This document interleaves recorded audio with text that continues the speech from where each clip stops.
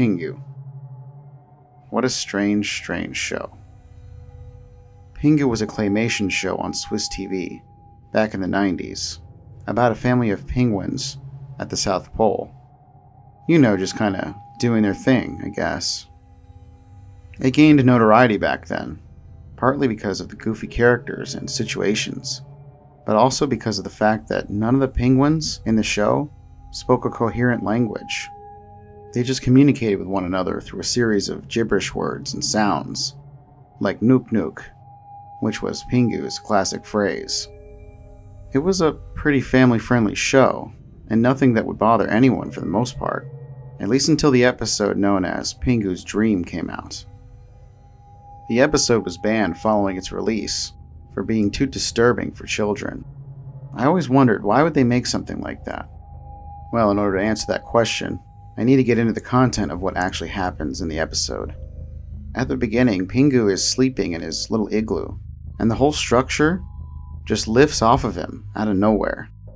Then his bed grows these long, lanky legs and starts carrying him around the South Pole. That's when a massive, out-of-proportioned walrus catches a glimpse of him on his bed, exploring the ice. And the walrus is so strange looking. It has a thick mustache, weird dark eyes, and, most bizarrely of all, a set of totally human-looking teeth. It begins to follow Pingu, popping out of the water and laughing, toying with him as it blocks him from leaving.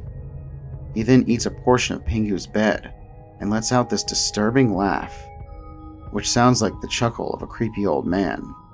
Pingu then runs away, sliding down a cliff and landing in his bed, signifying it was all a dream. The weirdest thing is that it's believed there was actually some real-life lore behind the disturbing episode, according to various online circles. See, back in the 16th century, there was a European legend about a beast known as the Morse, which was a fearsome walrus-like being that would climb mountainsides and hang from its teeth, awaiting unsuspecting travelers. Some still see the Morse as a Bigfoot-type figure in Scandinavia, and claim that it has been responsible for many disappearances. So how does this connect with the episode? Well, it is known that 3 of the writers from the show Pingu had taken a vacation in Norway before this episode was produced. One of the crew, a writer named Dorian Anderson, apparently left the group during a mountain hiking excursion and was never heard from again. However, it was odd because when the 2 other writers, Johan Nilsson and Lars Lund, returned back from the trip, neither of them seemed to want to discuss his disappearance at all, or pursue it any further. It was almost as if they were content with him just vanishing, and that they were ready to move on with the rest of their lives. And that was when the infamous episode was first conceived. Producers of the show and others involved were baffled by it, but the show was always a bit quirky, so they allowed them to move forward with the episode. However, what is not really known about by many is what happened after its release. Both of the writers disappeared. Considering they had decided to write the episode using pseudonyms, no one really paid much attention while their disappearances were being investigated, but the details were very strange for both of them. With each incident, it seems that they had just been sleeping at home during a bad storm when someone or something came into their house and removed them forcefully from the property. The very strange thing was, though, that in both cases the floor of the house was covered with traces of salt water, and neither of them even lived anywhere near the ocean. Also, the method of entry was abnormal too. It wasn't like someone had just picked the lock and came in the house. The entire front and side doors were literally torn from the hinges and crushed beside the house. Sadly, no one was ever arrested in connection with these cases, and they eventually fell into obscurity after a few years. People have been looking into it recently, though, and there are some things that were not discovered during the initial investigation. For example, there was an old HTML site up for a while, with a number of peculiar ramblings from Dorian Anderson about how he was going to attempt to locate an infamous beast from ancient legend. I think that this expedition disturbed something up in those mountains. Something that was perhaps asleep for countless years. And the others were afraid it would come for them too. This would explain the theme of the giant walrus in the episode following Pingu, for no particular reason.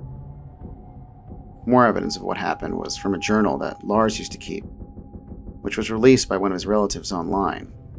It detailed their trip up into the highlands and how Dorian started to descend into madness as they made their way up.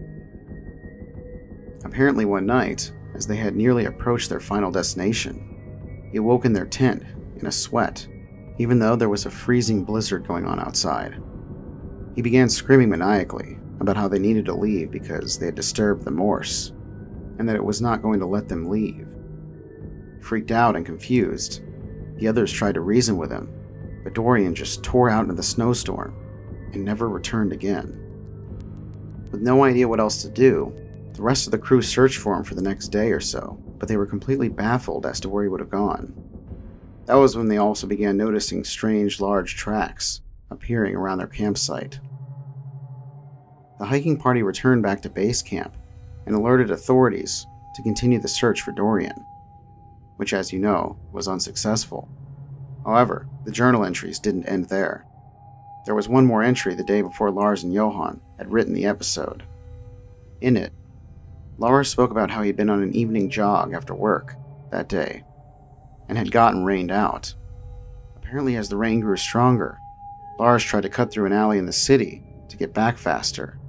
As soon as he did this, he witnessed a massive silhouette approaching him from the other side of the alleyway through the pouring rain. It had no beast's glistening body, which appeared rotten and oily. It would lose pieces of itself, slowly falling apart as it slithered closer and closer to him.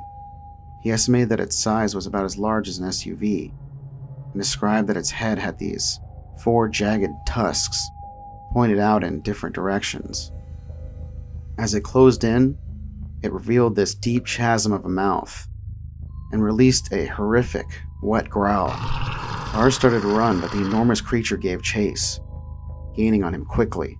It eventually knocked him off his feet, and as he turned back to witness his inevitable death, he noticed that the storm had suddenly moved across the street, and the beast was no longer in sight. That's all that's come out about the details of their disappearances. And since then, the journal and old HTML site have been removed offline. I suppose these entries could have just been the ramblings of a writer experiencing mental decline after the loss of one of his friends. However, I seem to think that there was more to it than that. I believe that the Morse is probably still out there, lurking among those mountaintops, just waiting for someone to challenge it, like it has been for hundreds or perhaps thousands of years.